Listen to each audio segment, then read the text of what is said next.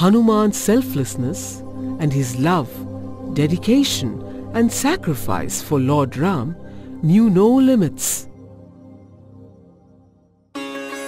Hanuman carried the signet ring that Ram had given him, and he crossed the ocean and entered Lanka during the night.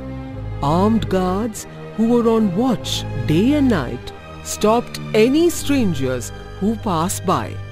But as Hanuman was a monkey, he entered the city unchallenged. "O Lord, I have not seen Mother Sita. How am I going to find her here?" Hanuman entered the palace thinking that Ravana must have kept Sita somewhere in the palace. He searched each and every room. "There are so many beautiful women sleeping.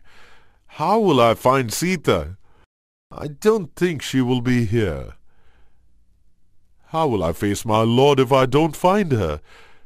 If I see any dissatisfaction on his face, I will die." Hanuman grew restless, but calmed himself down by chanting Ram's name. Ram, Ram, Ram, Ram, Ram, Ram, Ram. Ram, Ram, Ram, Ram, Ram, Ram, Ram. He began to search the palace again. Now what should I do? If I leave without getting a glimpse of Sita, Sugriva will kill me.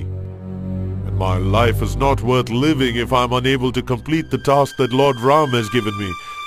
I would prefer to die right here.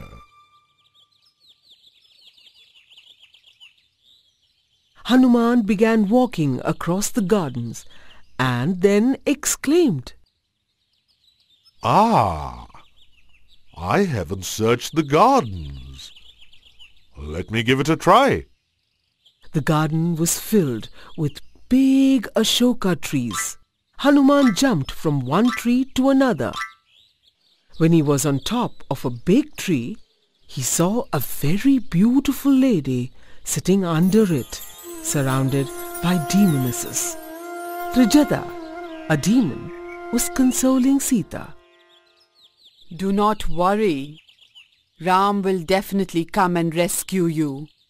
Do not cry, my child." Hanuman was listening to all this, and he felt very happy. When Hanuman was about to jump, he saw Ravana coming towards Sita. "Oh, my beautiful maiden Sita, you must marry me." Ravana, this will never happen. It is better you forget all about it. Wait and see. My Lord will come to save me, and that will be the end of you. "Gods, kill her if she doesn't listen to you." Ravana left the garden, and the demonesses started advising Sita. "Let's kill her. She's very adamant about her decision not to marry Ravana." Hanuman heard this. This is the right time for me to reveal myself. Hanuman jumped from the tree and landed amidst the demonesses. As soon as they saw him, they fled in different directions. Ravana, you can take any form you want, but I will not get attracted to you. Go away and leave me alone. Mother, I'm not Ravana. I am Hanuman, the humble servant of Lord Ram. I have come here to serve you. Do not lie. If Ram has sent you, then how did you cross such a big ocean? Mother, first let me show you the ring that Lord Ram has asked me to give you. Hanuman gave her the signet ring. On seeing the ring, Sita's face shone with happiness.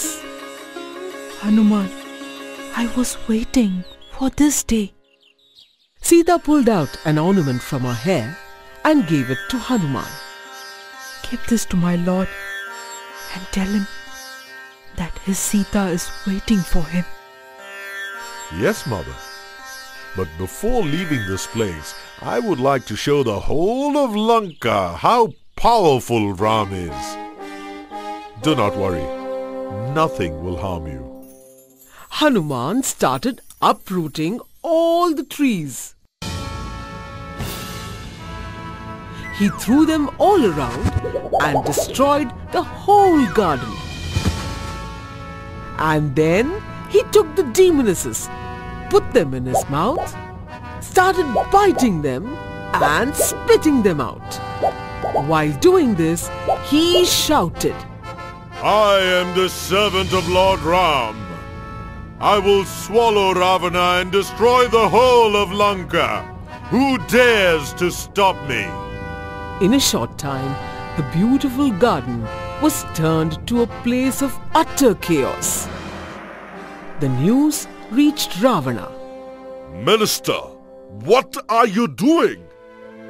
Can't you stop a monkey? Gather an army and bring him before me. The minister went out with an army, but Hanuman destroyed the army. He returned before the court empty-handed. Shame on you! Do not show your face to me! Get out!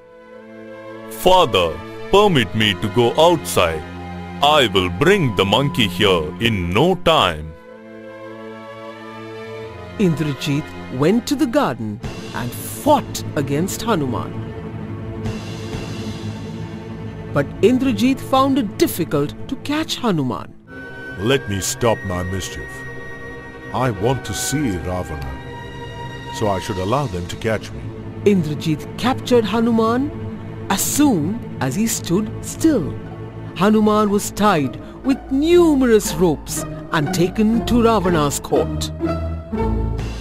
Ravana saw Hanuman and was very furious.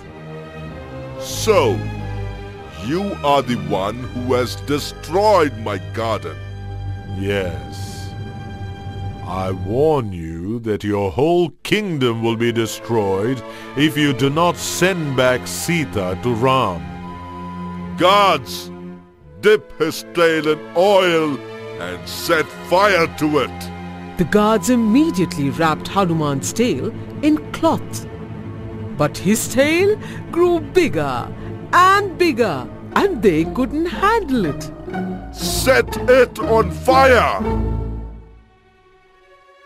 Hanuman took a deep breath and broke his bonds as if they were mere threads. With his long tail on fire, Hanuman flew into the sky. He flew over palace, houses and gardens, setting them all on fire. As he flew over the Ashoka garden, he made sure Sita was safe. Then, before returning to Ram, he put his tail in the ocean to put out the fire. The fire had not burnt his tail. Having caused enough commotion, Hanuman took a deep breath and disappeared into the sky with a thunderous roar.